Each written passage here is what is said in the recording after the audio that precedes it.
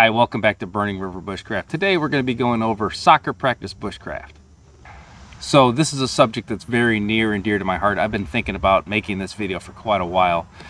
My youngest is almost driving, so my oldest child's in college right now, and I have been doing soccer practices and cross-country practices and all different kinds of various sports and events for years and years and years. I think I'm going on around 16, 17 years of driving to practices and sitting at practices. And before we go any further with this, I'm just going to say, enjoy your kids' practices. They get out of this fairly quickly. So after watching a kid stretch and do warm-up laps and do cool-down laps and do repetitive exercises over and over again, I kind of know what part of the practices I need to watch, what parts I don't need to really watch. And this is some of the things I've been doing to pass the time at these practices that I go to time and time again. And I thought I would share this information, and hopefully it helps you out as well.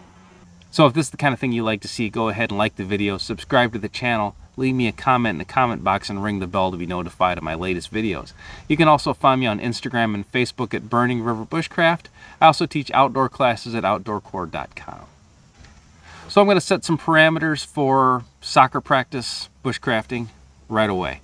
So number one rule is don't embarrass your kids. Your kids may love you when they're little. When they get old enough, they don't really want anything to do with you hollering or anything that's going to really attract attention. Nothing flashy, nothing that other kids are going to notice, nothing that other parents are going to notice. All these activities I'm going to do are just going to slide right by everyone unnoticed. So one thing I'm always going to have with me is going to be some type of reading material. It's a great way to do something besides just play on your phone. The phones are great. I've learned a ton of stuff watching videos. Hopefully you watch all my videos, but books are different. Books are something you can read and go back to at various times. So this is just going to be general bushcraft knowledge. This is general outdoors knowledge in this category. So I've got, this is Lighting Grandma's Fires. This is Best of Backwoodsman. I've got the Gospel Survival as well as Primitive Bows and Arrows. So I've always got a book with me, usually two in a couple different subjects. So when you're looking at these books at a practice like this, you can stop, reread sections, take notes, go back into parts that you maybe had skimmed and need to go over better. So I always have a book of some type, and you probably should as well. So another thing that occupies my time at children's practices is botany. It's a huge thing for any type of survival bushcraft. These medicinal plants and wild edible plants, these two copies go with me nearly all the time. I always carry both of them at once. It lets me cross-reference from one to the other. I've got a ton of books on this subject. Botany a Day is another good one. When the weather's so-so, or if I'm not at a setting like this, more of a mowed field, I will just get out and go for a walk, and I'll get a flower or a weed or something that I'm not personally familiar with, and I will bring that in and I'll start cross-referencing. Then I'll press it and I'll take it home, kind of study that one a little bit. Botany is a huge one, and it's a pretty easy one. Nearly any field of any sporting event that I've gone to for practices or for games for that matter, if you're at a larger tournament, I can walk around and I can ID all kinds of different wild edibles and wild medicinal plants. So I started doing this when the kids were really little. So I've had a box similar to this in my vehicle when I'm going to practices. This is just something I grab and throw in there. And it has several different things in it depending on what I'm doing. But one thing it usually has in it is leather work. So something I frequently work on is leather work. Now I am not a skilled leather worker at all. But for just basic knife sheaths, this is what I'm working on. This is not finished yet.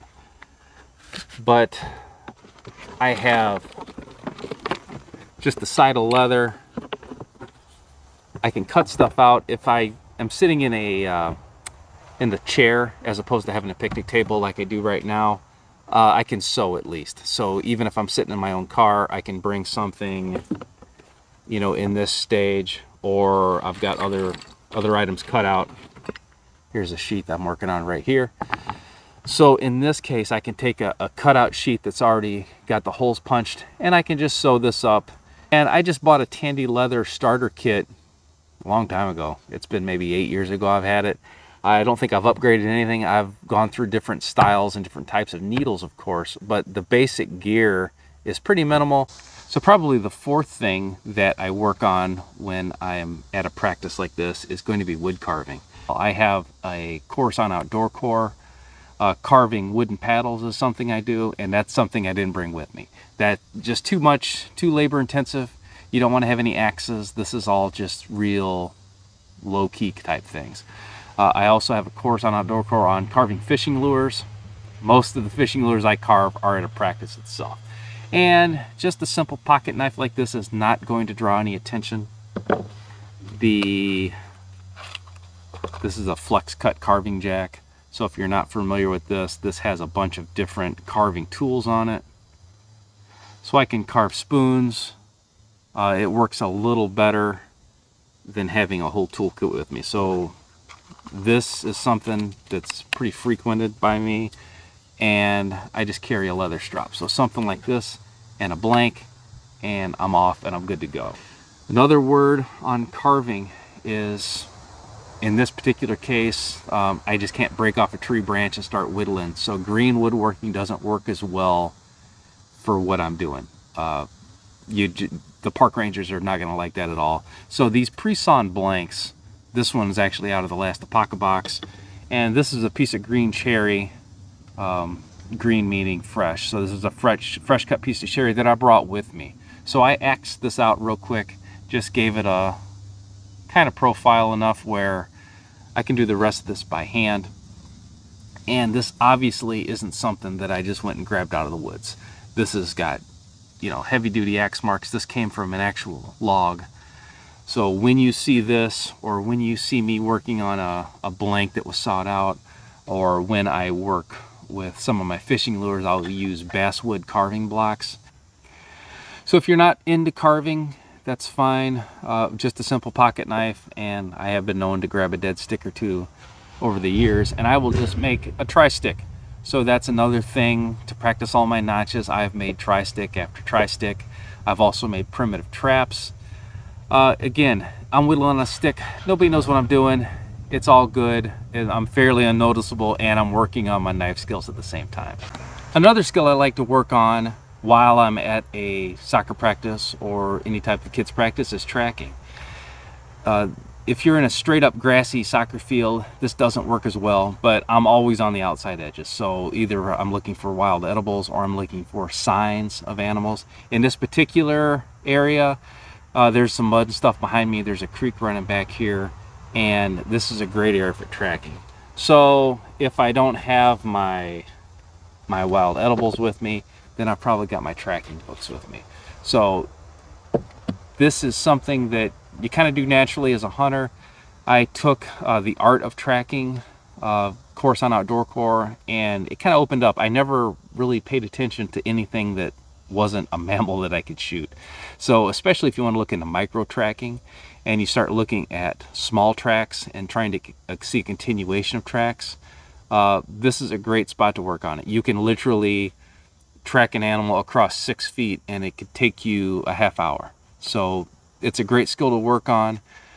It's a great consumer of time, and you're definitely going to end up a better hunter or a better trapper spending time tracking animals. The last one is something that definitely helps me out the most, and that is rucking. This is my Go Ruck rucker, and there's not much in here right now. You can see it's a pretty flat bag, but I do have a weight plate in here. So I've got some survival gear in the front here just in case something happens while I'm out rucking. But this is a solid bag. I've got a weight plate inside of here. So you don't need a Go Ruck bag for this, and you don't need anything too particular, but it kind of sucks to not have it. This thing sits in here nice and high. The weight doesn't shift around in here. They sell these plates. I made one, and it fits in here like a glove. So when I'm doing this in an hour's time, I can get, you know, close to 4 miles in. And again, it just looks like I'm out exercising. There's a lot of people walk while this is going on. I'm walking with weight on, so that's helping me. That's helping me during hunting season. That's helping me any type of survival classes I'm either taking or teaching. This is definitely a way to go. So if I'm just walking for pace and I'm trying to get as many miles in as possible in a 1 hour practice, or if I'm looking for plants and looking for tracks, chances are I've got a dirty black Go-Ruck bag on my back with a weight in there. It's just kind of how I roll. And you can multitask with this as well. You see right here, I've got a set of pace beads that I keep tucked in here. So while I'm doing that, I'm keeping my pace. I've got a tracker on my phone, so it says how many miles I'm going. So as I get to my last pace bead and slide it down within a step or two, my phone will go off and tell me exactly how many meters I've walked. So this is a great thing to do. It definitely has helped me out physically. It's helped me get through courses that were tough, and it's kind of a no-brainer. It keeps you in shape with very minimal input. So definitely, as I mentioned before, enjoy your kids' sports, but you don't need to see them do jumping jacks from the time they're 4 to the time they're 18. So enjoy yourself while you're out here and go ahead and work on some skills. A simple box like this, a couple books, you know, my backpack with some weight in there, and man, I could spend hours outside and I'm getting myself better each and every time. There are things that I've done that's not included here. I usually have some paracord. Yeah, so I've got paracord with me as well. So I'm working on knots. My mind works like this, so I'm always trying to stay busy doing something. I've done bigger things. I've tried to work on net making, and that's just too much. It's too much setup. People come by and I've got a net strung across trees. It's just not low-key enough for me. Now, one thing that I really haven't got to do because it wasn't available when my kids were at the prime of their sports is Outdoorcore. I mention that all the time. There's some great instructors there. So I have taken carving classes online in the past, and I've taken botany classes through Herbal Academy. So I'm into a structured education. I believe in that. So any of the Outdoorcore classes I've taken, it's great. They don't always translate well to doing the stuff during a child's practice.